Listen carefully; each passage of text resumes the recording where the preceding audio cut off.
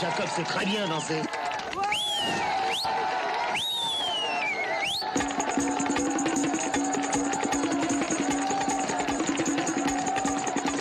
Ce passage du film Rabbi Jacob, tout le monde le connaît.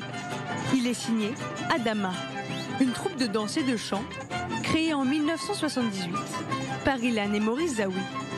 Retour sur l'histoire de ce succès. Tout commence à Oran, en Algérie. Avant la guerre d'indépendance, la famille Zaoui part s'installer en France. Très tôt, le jeune Ilan montre des prédispositions à la danse et au chant. Très marqué à gauche, il fréquente les Faucons Rouges, une sorte de scout socialiste. Ensuite, c'est la Chomère à Tsaïr, un mouvement de jeunesse sioniste de gauche. Et avec eux, il voyage dans toute la France pour danser.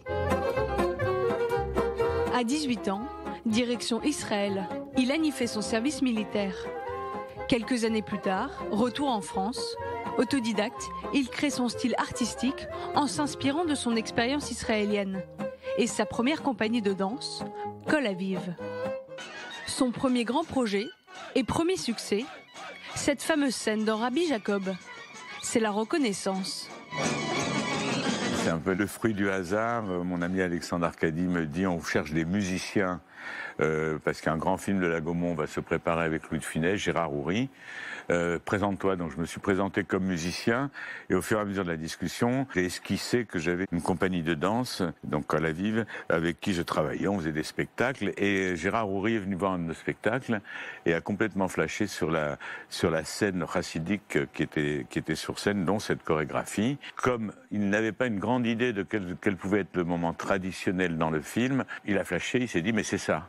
On a fait une audition devant Louis de Funès et lui aussi a complètement adopté le fait qu'il allait danser et toute l'histoire a commencé comme ça. J'avais 22-23 ans, lui c'était l'acteur des années 73, mais moi je m'en foutais un peu, c'est-à-dire que j'avais une mission. Une mission, c'était faire en sorte qu'il danse bien. Et donc, c'est ce qui s'est passé. On avait un rapport, c'est drôle de dire ça, de professeur à élève. Et Louis de Funès était mon élève et moi, j'étais son prof.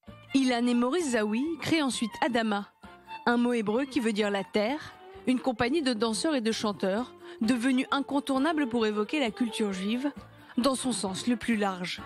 Ce groupe qui va chercher ses sources au cœur même d'un pays, Israël, et dans l'esprit du peuple juif, partout dans le monde. Et c'est une histoire assez incroyable.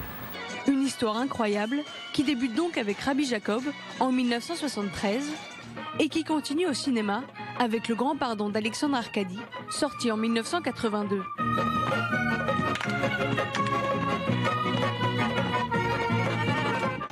Et pour Sacha, en 1991, avec Sophie Marceau. De nombreux passages dans des films mythiques, L'As des As, Lévi et Goliath, Mariage mixte, la liste est longue, avec des scènes devenues cultes. Samy, à quoi tu joues au poker ou au Scrabble? Et plus récemment, dans Tellement proche, d'Olivier Nakache et Éric Toledano, en 2008.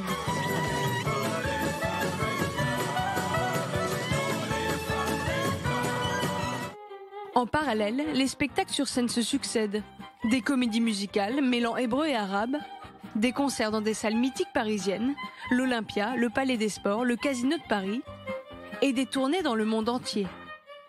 Le style Adama, ce sont des danses chorégraphiées par Ilan Zaoui, inspirées des différentes cultures juives, avec toujours des gestes amples, comme exagérés. Dans mon travail de chorégraphe, j'ai particulièrement avantagé tout ce qui était la gestuelle, parce que pour moi ça avait un sens par rapport à la danse traditionnelle. Il fallait exprimer des choses, souvent par des gestes, par des déplacements. Mes frères, Momo et Dan, qui sont justement avec moi sur scène, et d'autres amis, on a voulu faire une compagnie justement où on allait faire une recherche sur les racines des traditions juives et aussi sur sa diversité. C'est-à-dire que j'avais ce même sentiment dans la danse que dans la musique, que dans la construction d'un spectacle, que la force de la tradition juive, c'était effectivement qu'on pouvait en retrouver dans différentes parties du monde, ce qui donnait sa diversité et qui répondait justement à notre histoire d'exil et de re-rencontres, soit en Israël, soit là en France. Et Adama serait une sorte de de témoin de cette richesse, de ces traditions. Et c'est pour ça qu'on a choisi ce mot, ce nom, Adama, la terre, et Adam, le premier homme. Un désir de recherche de tradition qui a débuté avec son expérience du kibbutz à l'âge de 18 ans. Des valeurs de partage, de convivialité qu'Ilan Zaoui a voulu mettre en avant et transmettre à travers la danse. Le dernier spectacle s'appelle justement Kibbutz. Nous avons pu assister aux répétitions et découvrir un voyage à travers l'histoire des kibbutz et donc d'Israël. Dans le spectacle, ce qui m'a intéressé aussi, c'est de retrouver des musiques et des chansons qui correspondent à différentes époques de l'histoire d'Israël et donc du kibbutz. Et aussi le fait que la population du kibbutz était très diverse.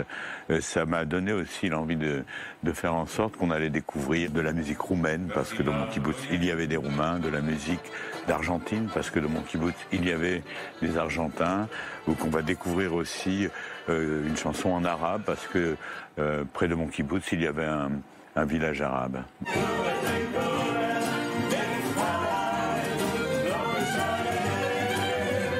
Ça m'a rappelé toutes mes années de mouvement de jeunesse, de kibbutz, de toutes ces expériences que j'ai vécues aussi. Donc ça m'a beaucoup touchée et je me suis sentie concernée parce que ça fait partie de ma jeunesse. J'ai trouvé que c'était vraiment super, c'était consensuel. Nous, on voulait vraiment inviter tout le monde, tous les Français qui viennent le voir, leur montrer que Israël, c'est pas que ce qu'on entend dans les journaux ici, mais c'est aussi ce qui s'est passé. C'est les kibbutz, une terre d'accueil, une terre de partage, de paix. Enfin voilà, mélange culturel, mélange de tout.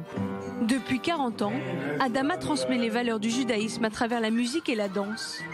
Des revendications ancrées dans l'actualité, avec toujours ce message de paix et de vivre ensemble cher à Adama.